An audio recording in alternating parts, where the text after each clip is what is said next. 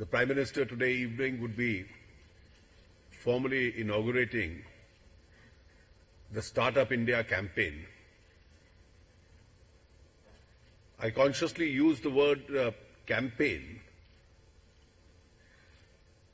because at the end of the day, it's going to be a program with which the government would only be at an arm's length. As Mrs. Sitaraman said, essentially a facilitator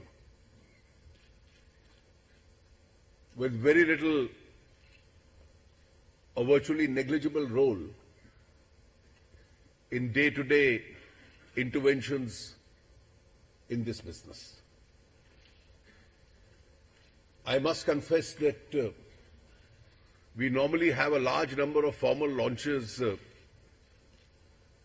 in this plenary hall of the Vigyan Bhavan, but this one is with a difference. A difference because it's probably the first time that I see a large number of potential entrepreneurs here, most of whom, at least I must confess, I am not familiar with. Otherwise, at all these formal launches, we always have the usual suspects. And that itself is indicative of the break that Startup India is going to make with what conventional economy and the formal launches of programs in the conventional economy itself are. I think another very significant difference of what makes it a landmark event is a final break or the ultimate break that you have with the conventional license Raj of India. We ostensibly broke away from it in 1991.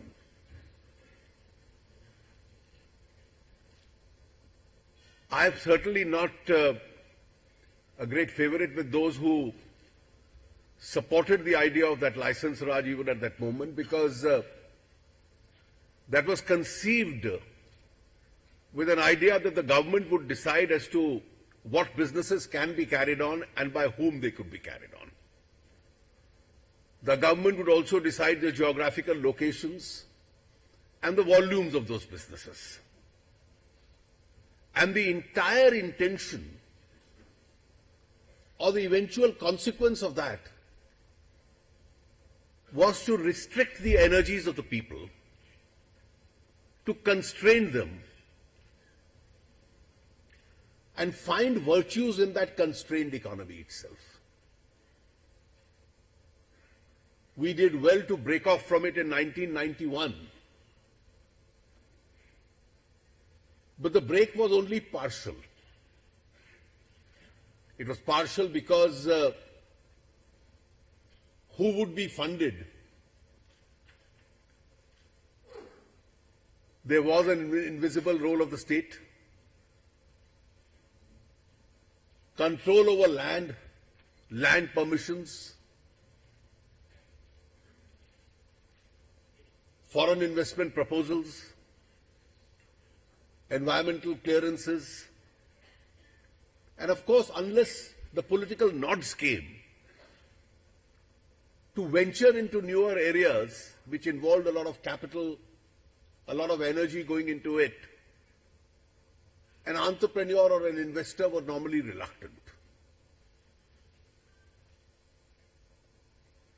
Our effort over the last few years has been to restrict the role of the state essentially as a facilitator or in policy domain.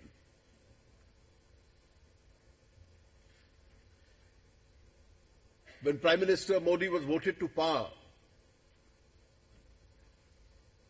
in 2014, if I look back at the changes and the direction of the changes in which we moved in,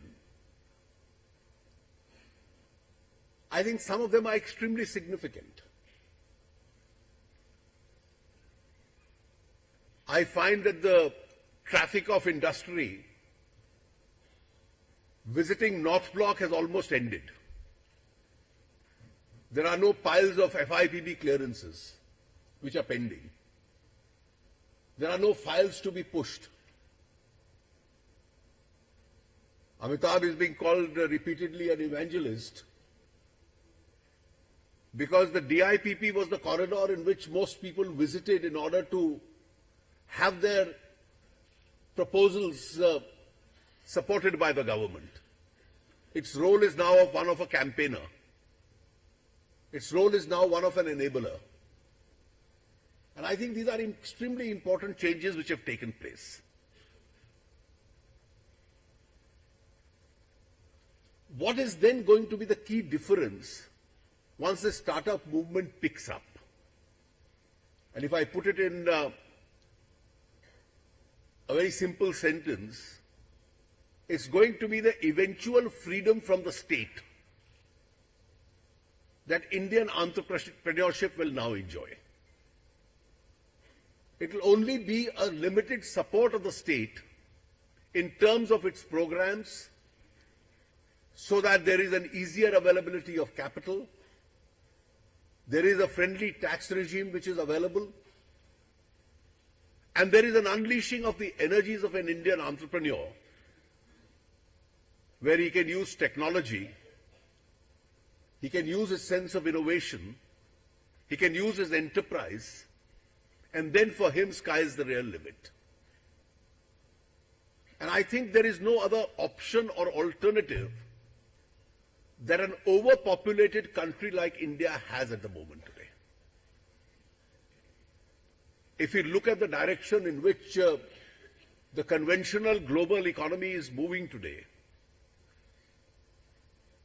we are almost moving from a crisis situation literally by the day.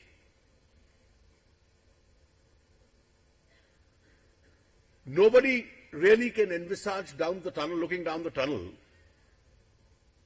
as to what the situation of the world economy 1 year or 2 years from now is going to be. Nobody can seriously predict as to what the emerging challenges down the next few months are going to be. Earlier, the challenging situations used to come, a crisis-like situation used to come almost once in a decade. Today, it may emerge even twice in a day. You may have the impact of Chinese economy and their currency on one part of the world. You may have the oil prices striking you at the other part of the world, and you'll have a global impact simultaneously of these challenges. Unquestionably, the world economy has slowed down. Now, we can take a limited satisfaction, and I consciously use the word limited satisfaction, that even in a crisis-like situation in the world, we are growing much faster.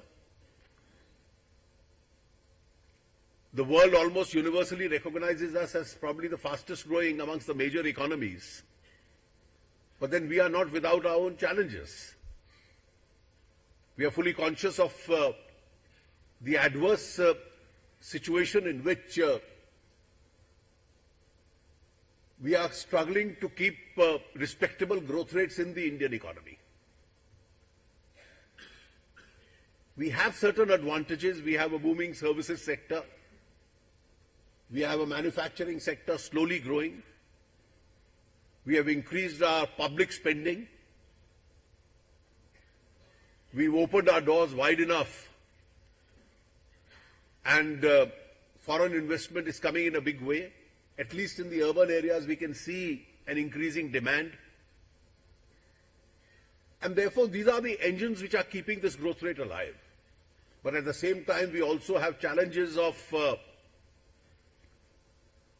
and realistically, if we recognize those challenges, a lot of our agricultural production, which is rain-fed, private investment is slow. We've had 2 weak seasons of monsoon.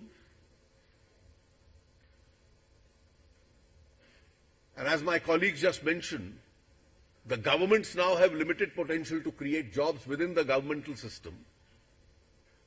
The private sector's own expansion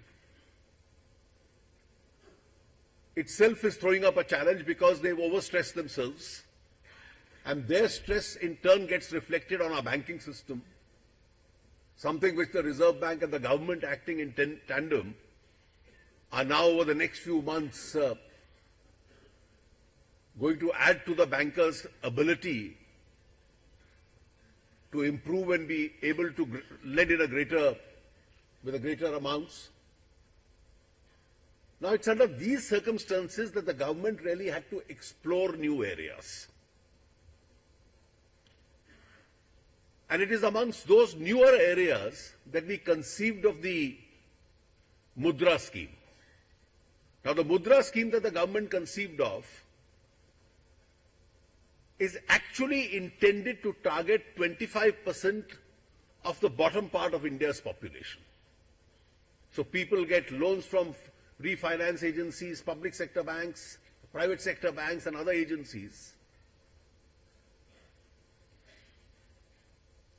Earlier they were being exploited by money lenders at very high rates, now they get at the banking rate. And I must say that the program has been reasonably successful in the last 4 to 5 months. Almost 1.73 crore entrepreneurs have enabled of those loans. By the end of this financial year, the figure would be significantly higher. And seeing the success of the movement, we are going to roll over that program year after year. And smaller entrepreneurs are being created by that process. On the Independence Day, the Prime Minister had announced the Stand Up India scheme. The Stand Up India would be separately launched, but it's a program which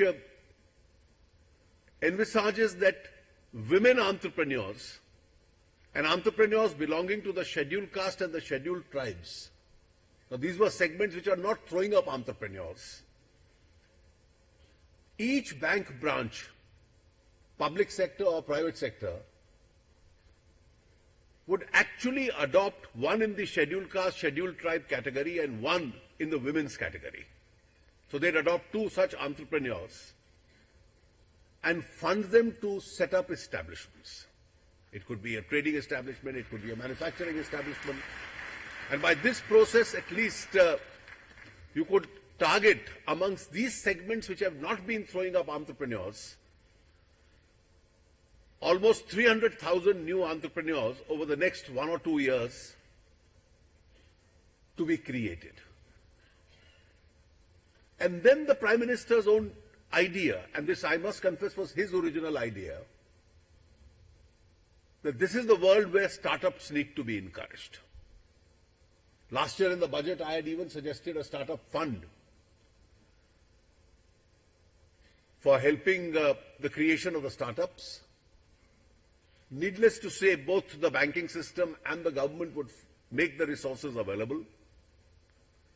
We've already worked upon an entrepreneur-friendly taxation regime.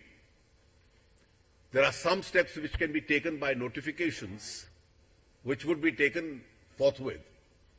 Others require a legislative provision which can only come as a part of the finance bill when the next budget is presented, in order to create a friendly taxation regime for startups. And we expect the new India, taking a cue from those Indians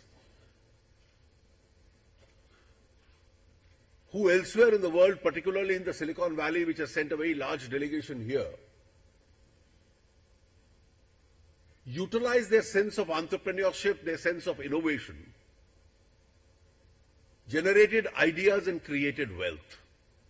And in turn, that wealth now is being used to supplement and support future startups across the country and elsewhere in the world. As I said in the beginning, that this would be literally the final break with the license Raj, because the regime intended to be created is to give a complete freedom from the state. The more this sector becomes unregulated, I think the better it will be in the interest of the segment. One of the reasons over the last 2 decades why India became an important IT center was because we had no laws governing the field.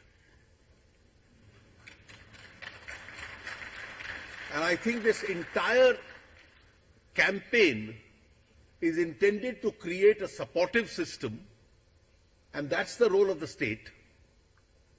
And the rest really is your own sense of entrepreneurship.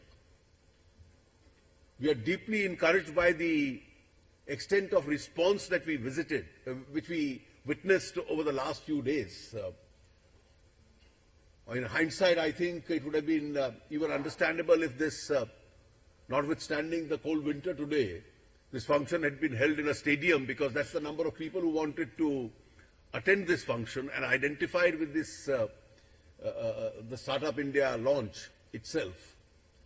Because this is an area where people want a complete ecosystem which is friendly to innovation, which is friendly to enterprise, where the best ideas in the world would be created. And those ideas leading to innovation would perhaps provide this country the best that is yet to be seen. Let me, towards the end, congratulate the Department of Industrial Policy and Promotion, my colleague Mrs. Sitaraman and Mr. Amitabh Kant and all their colleagues for having taken this great initiative. And let me express a hope that somewhere in this auditorium and elsewhere where potential entrepreneurs are listening to us, probably there are some world beaters somewhere in this crowd. And I'm sure over the next few years we'll create that environment where you'll all become very powerful names to reckon with. We'll all be very proud of you. Thank you very much.